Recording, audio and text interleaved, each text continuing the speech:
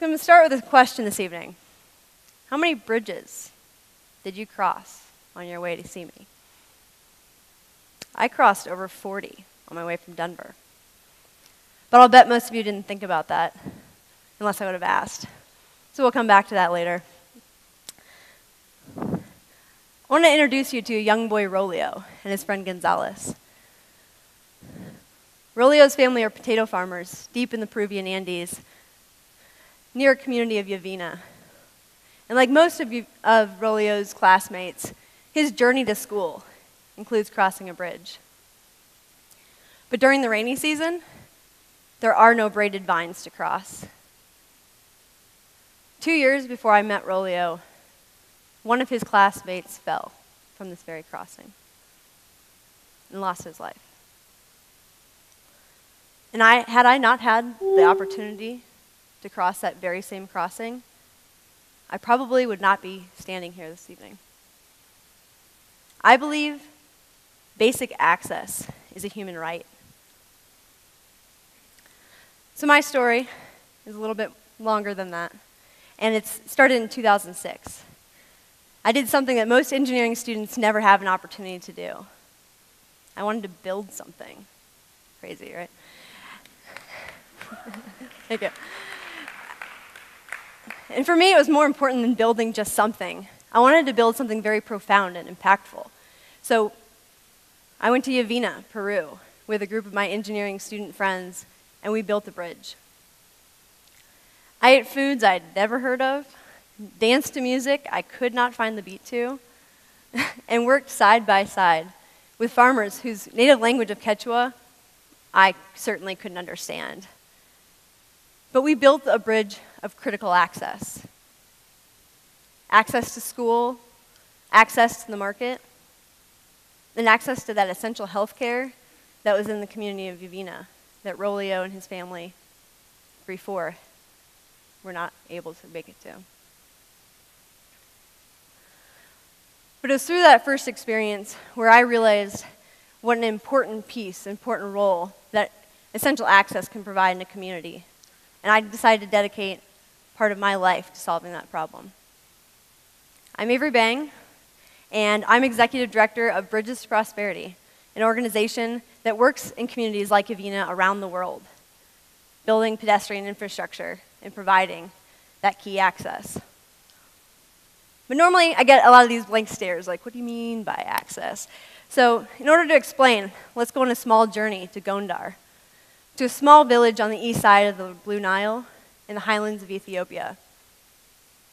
For the villagers of Gondar, this is how you get across the river. You get 6 of your best friends to hold the rope as tightly as possible, and you're holding on pretty tight as well, and you don't look down. And Mom, I didn't actually cross this one, so that's good news. But in 2002, Bridges to Prosperity built our first bridge here in Gondar. A steel truss bridge spanning a gap that hadn't been crossed since 1938, when the local villagers self-destructed the multi-arch span in order to stop the Mussolini invasion from crossing through Ethiopia. So for the first time since 1938, those sick, elderly, those having pregnancy complications, they had an access route out of Gondar to the clinic. And for the first time since 1938, children who wanted to go to school past the 4th grade, where primary school stops in Gondar, had an option. So this is typically where the story ends. There's a problem, nonprofit comes in and saves the day, shiny, glossy photos, it's all great, right? But the reality is, this bridge failed. We didn't take into account the fact that decades of extreme deforestation had caused erosion, that had filled up many of the riverbeds, and now the water crested over the top of this bridge far beyond where it was safe to cross. That bridge was literally ripped from its hinges. And as a very young organization, we had a difficult question on our hands. are we more accountable to provide access for the community of Gondar? Or are we accountable just to the donors that already received those beautiful photos and that happy success story? And I think one of the tragedies of our industry is that we're so preoccupied with telling the stories of success that we're not able to attend to the reality of keeping our programs moving. I think addressing failure, as well as our successes, is a very important step in the right direction. So, what did Bridges to Prosperity do? Put our heads down, our board of directors said, "You're here to provide access. I don't care about the bridge." So 7 years later, with the engineering, sophistication, and experience from building bridges around the world, we returned. And I had the personal privilege to work with leadership on either side of the river to build the bridge that ended up being longer than a football field. Built only of local materials, using no power equipment, certainly no machinery, and a few weeks in a very flea-ridden tent. But it was a success. Once again, the community of Gondar has that critical access. But as an organization, I think the learning point was so much more significant. What is the promise that we're making? And how can we connect the community of Gondar directly back with our beneficiaries, with our donors?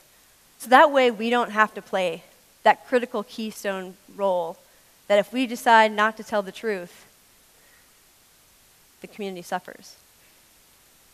So Bridges to Prosperity is working very diligently to try to be more open, more honest with our successes and our failures.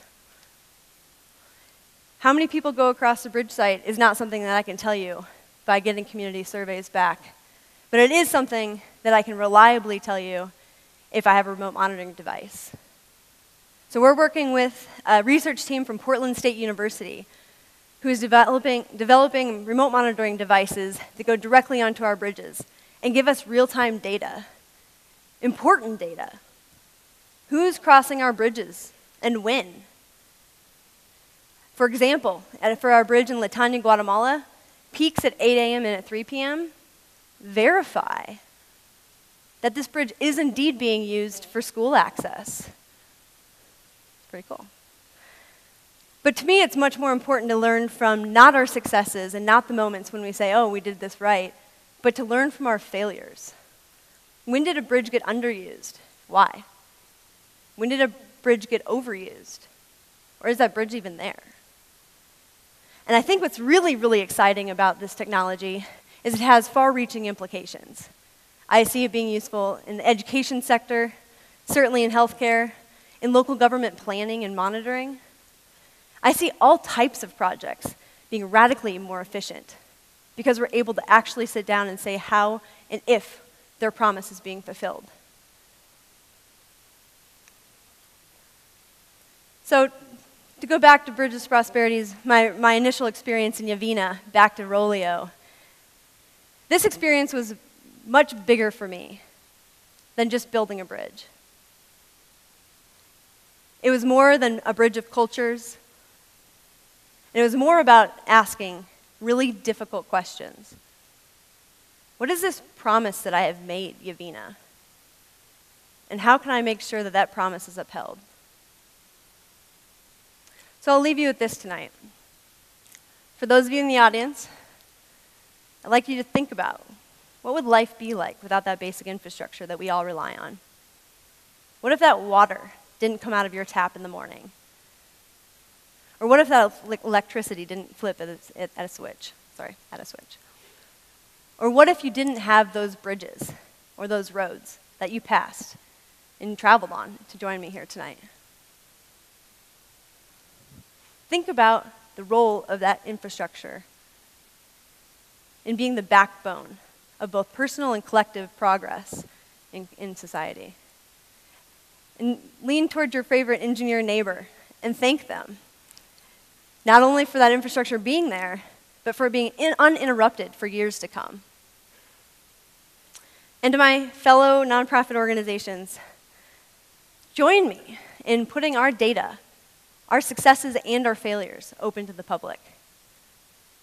I think if we can create a standard of accountability, we're all going to be better for it. We will learn from one another's mistakes and hopefully not repeat one another's failures. Because I, for one, believe that success and progress are built on the back of failure and not on the replicate. I, for one, yes, thank you. I'm going to finish that line because it's important for me, but I, for one, believe that progress is built on the back of failure, not on the easy replication of mediocrity. Thank you.